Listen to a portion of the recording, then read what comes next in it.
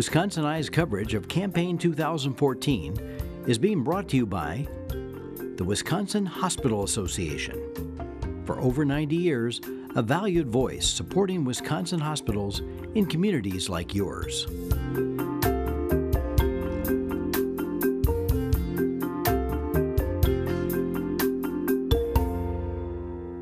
Wisconsin Eye coverage of the 2014 elections continues. We're interviewing Rob Zerban. He's a Democrat from Kenosha, and he's running in the 1st Congressional District. Rob, welcome back to Wisconsin Eye. Thank you very much. Just a footnote, Wisconsin Eye thanks the Wisconsin Hospital Association for helping make these interviews possible. Well, I say welcome back because you ran last time? Yep. Correct me here. Yep, ran in 2012. Right. And your personal story, I think you said you were raised in some hard circumstances, became a successful businessman, sold your business. You have a great memory. That's right. Well, thank you very much. And then ran once. What did you learn? Why are you coming back against Congressman Ryan? Well, you have to survive a primary first, but just tell me about the political dynamics, sir. Well, thank you. I think, with the results we had in the 2012 election cycle, we had such a great result. Getting Paul Ryan below 55% for the first time in his career, especially after he won with over 68% in 2010, winning his hometown, his home county, even his home voting ward. These are great results for a first-time candidate taking on somebody who ended up being the VP nominee. So I felt that we could actually build on those results and possibly take it this time. Well, he has a decision to make, whether to run for president. Mm-hmm. That's got very little to do, or does it have a lot to do with how you're going to run this campaign, Rob? No, I'm going to continue what I've always done. I'm going to continue to meet with the people of the 1st Congressional District, listen to what it is they have to say, because in the end, it's their choice and who they want to have represent them. And so I look forward to continuing that kind of work and advocacy. I'm meeting with the firefighters and going into the homeless shelters and talking to people and seeing what's important to them. Well, I do have some questions on issues, Sure. But before we get there, let's go down what you told the convention, your platform for progress. First, get money out of politics, amend the Constitution to overturn Citizens United? Absolutely. Is that possible? I'd like to think so. I think that we need to undo the damage that this unlimited amount of money that's coming into our political process is having on our democracy. It's disenfranchising millions of people, and so we need to do everything possible to take back our democracy and make sure that everybody's voice is being heard and not being drowned out by millions and millions of dollars. Is that a bigger issue? Does that issue resonate more in 2014 than it did in 2012 in light of the recent Supreme Court ruling removing the total limits? It's going to be interesting to see. I think a big surprise was the loss of Eric Cantor losing his primary recently, spending about $5 million, and so 42 to 1. You overspent that challenge. I know, that's incredible. No, that's okay. It's a great debate. So I think that's going to be an interesting dynamic. In the end, it's actually the voters that get to decide these elections, not the special interests who fund campaigns to the tune of millions of dollars. So that's exciting for us.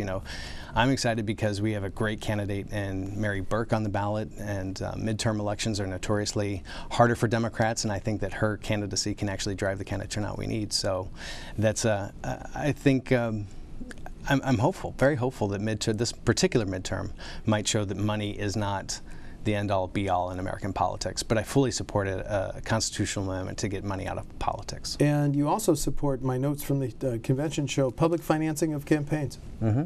And that would mean no spending by any third-party groups. Correct. I do fully support that. Then you want to invest more in our infrastructure. What do you mean? Bridges, highways, mass transit? All of it. We need to make. Is that a jobs issue or what? Both. This is a jobs issue, putting people back to work, making sure we can get our economy rolling again. And I think that the government has a legitimate responsibility in doing that. And we have a responsibility to pass on an America that is well equipped and prepared for commerce in the next century, and pass this on to future generations, because it's our responsibility to take care of what we've been given and make sure that we're passing on an America that can compete in a global economy. And part of what you said then, also raise the minimum wage. How high should it be? That's a subject of debate. It's, I've talked to economists who believe that $15 an hour is okay. I've talked to economists who believe that that gets into a little bit of a gray area. But I think the general consensus is we're very safe at $10.10 an hour. I would support $15 an hour, but I'm not sure we can get that done. And so it's a matter of what's possible too. And protect the safety net. And you use the phrase Medicare for all. Is that you calling for a single-payer system, sir? Medicare is a single-payer system. And so you want that for everybody? I do. I believe that this is something that we eventually need to get to. I fully support the Affordable Care Act and the great accomplishments we've made and the milestones we've hit with it. You know, covering additional millions more people have now coverage. Kids get to stay on their parents' programs until their insurance plans until they're age 26. We removed caps on plans. We've eliminated pre-existing conditions. These are great first steps, but we need to get to a point where we settle this once and for all. This is holding us back internationally. It puts us at a competitive disadvantages with other countries who are producing goods who have already figured this out. We pay the greatest amount of our GDP into healthcare of any industrialized nation. So we need to get to a point where we have Medicare for all, where everybody has coverage from cradle to grave. You also told the Democrats, final point, health insurers bankrupt citizens. Bankrupt citizens? Yeah, health bankruptcies. The number one reason for bankruptcies, personal bankruptcies in the United States, is unpaid medical bills. Okay. And this is care into. It's not, Medicare is just a delivery program for administering health care. The driver at the cost of that program is actually unregulated health insurance or health industry providers who are taking advantage of the system, and that's why we need to really make sure that we're working on getting rid of the waste, fraud, and abuse from the program. You must have read my notes, because my next question is both Medicare and Social Security on track to go bankrupt, although a few years out. How would you fix that? Well, there are ways that we can fix this. Some of the fixes are quite simple. My position with fixing Social Security is we simply need to scrap the cap on payments into the Social Security system. I don't believe that there's any justification for somebody who's earning $100,000, $200,000, $300,000 to pay in at a lower rate than somebody who's earning $40,000. Why should that person earning $40,000 be taxed higher than somebody who's making a lot more money? So I think everybody needs to pay in equally in his or her fair share to make sure that Social Security is secure for future generations.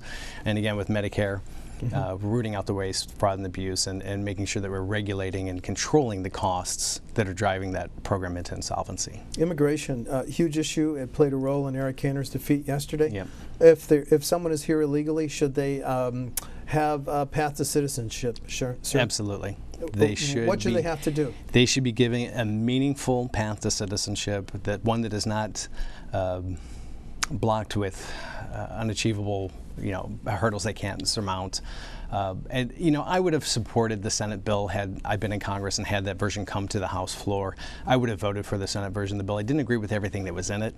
I thought some of those provisions were a little bit too onerous, but in the end, that's what bipartisan agreements are all about. You give up some of the things you don't agree with, or you agree to some of the things you wouldn't normally support, and hopefully get some of the things that you really want in there as part of the bill.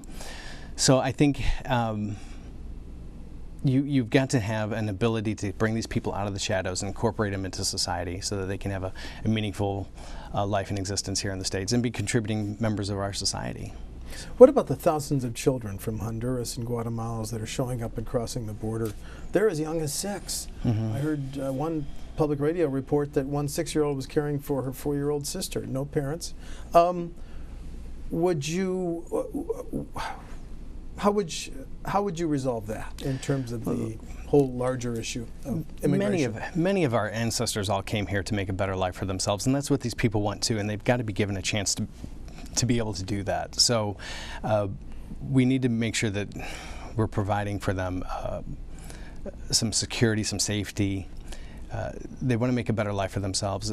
America is a land of opportunity, and it still is. It's a beacon of hope for so many people, and we've got to help them make their way. We've got to give them a path to become citizens. That this is where they want to choose to live and be productive members of our society. Recently, same-sex marriage. Judge Crabb's ruling holding that our constitutional provision prohibiting same-sex marriage is unconstitutional. Your response to that? I've always been in support of marriage equality from when I first started getting active in 2008 here in Wisconsin. I started out with the environment was the reason that I got active in my community. And it just seems that people shouldn't be judged by the person that they choose to love. And it's not the government's responsibility or role to determine who can and who cannot marry and how they can and cannot show that love for one another. And I've been very clear about this from day one when I was in the congressional race, that I've always supported marriage equality. Foreign policy is in the news a great deal. What lessons about fighting international terrorism and limitations of U.S. foreign policy has the nation learned from the wars in Iraq and Afghanistan? Well, Iraq was a mistake, and we never should have been there. And there are limits to what our policy can do and how far we can reach. But we must use every tool at our disposal to make sure that we are protecting our American citizens abroad and here at home. So, but there are limits to that, and we need to have good, strong partners in various regions of the world where we need to work to combat terrorism. So I think we've probably learned that you need to be more careful with the allocation of resources and make sure that you have good, strong partners who are willing to help you in those regions. What's the criteria? What's the next time the United States should put the old phrase "boots on the ground" in a foreign country? What would justify that? You know, that's a great question, and I think that it has to be judged on a case-by-case basis, and what it means to American security and the security of Americans abroad, and that of our allies.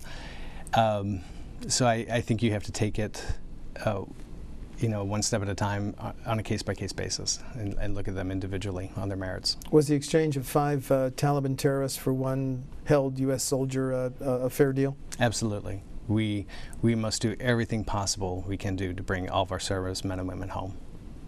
Do you have a position on the Keystone proposed I'm oil absolutely pipeline? opposed to it. Why? My activism is rooted in the environment, and I don't believe it's good for our country and our environment. You also told the State Convention climate change is reality. Is that because you believe many politicians in Washington deny its existence? I do believe they deny its existence, and I think that America has an obligation to lead the world in creating and developing green technologies, green energies, and renewable, and a new green economy. We can't afford to let other countries lead in this area. And to be a leader, you need to show some leadership and start these industries and these processes. And I think there are other countries that are starting to try and do that, and we need to lead, because I believe if we create energy independence, this is economic security, and we all want economic security. You also said another point, stronger gun background checks. What law would you change, and how would you change it, sir? Well, I would fully support universal background checks, and I think with the quicker we can implement that, and the registration of felons on a state-by-state basis becoming mandatory, to make sure that we're doing everything possible that we can keep guns out of the hands of criminals. Another thing, you got into a state issue. You said end the failed vouchers experiments. Why have they failed, sir?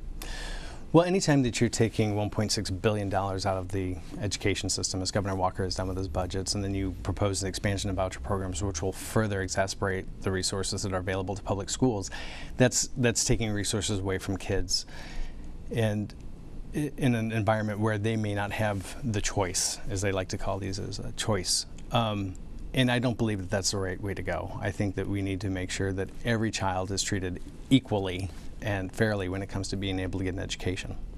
I know you have a primary, but you did talk about Governor Ryan in your convention speech. I'm sorry, Congressman Ryan, excuse me. Basically blamed the poor for being poor. Can you explain that? Yeah, he has made some statements recently, you know, his now infamous comments about the inner city male. And then he's talked about how he feels that traditional marriage and friendship could be the solution to poverty in our nation, along with cutting programs that people depend upon, like heating assistance and housing assistance, SNAP and WIC. And I took some of these attacks kind of personally, because I was a recipient of these programs as a child. I got free lunch and milk at school. My mom got government cheese to help feed us when we were children, which that program was rolled into WIC. And I intimately understand why these programs are so important to help break that cycle of poverty, because if government hadn't been a partner in helping me get an education, helping feed me, I would have never gone on to become a successful entrepreneur that I was and provide excellent wages and benefits for almost 50 people. And that's what's so important about these programs. And you know, Paul Ryan probably has never taken advantage of these programs, except Social Security, I think, when his father passed away, that he was able to save it for college. Well, that's great, but most of the people I know would have had to use that money to survive. So I hate to see anybody who's in a position writing budgets, going after these programs that help so many people. What would be the impact? As chair of the House Budget Committee, he put forth a budget. Mm-hmm. What would be the impact on this nation if it became law? I think that the consensus is that it would be disastrous. How, in what areas, sir? Well, with respect to, I mean, the impacts that the vouchers for Medicare, things like that. Yeah, excuse changing. me, I don't want to give you ideas. No. You're the candidate, not me. I was trying to go back to a memo that I saw regarding how many people would be affected by the budget cuts that he had implemented here in the state of Wisconsin, how many people would lose assistance for heating and assistance for SNAP, and it's quite drastic. And I think most of the people had their voice heard in 2012 when they rejected the Romney-Ryan ticket and the Ryan budget. And I think once the national spotlight had been shown upon his budget and the drastic draconian cuts that are in it, that's why it was so resoundingly rejected. Congress has not been able to agree on extending unemployment benefits. Bad thing?